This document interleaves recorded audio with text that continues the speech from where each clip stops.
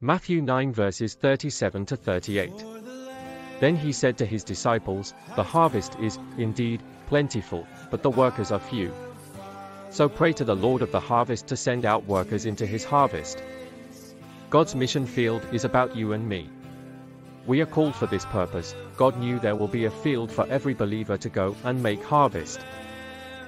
Our world needs missionaries on the field. Nations need to be reached. Who will? You are saved to serve.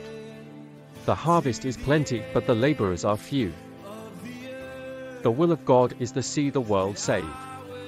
Are you witnessing? Do you care that nations perish? We must reach the unreached with the message of the gospel. It begins with you and me. You can become a missionary today. You are saved.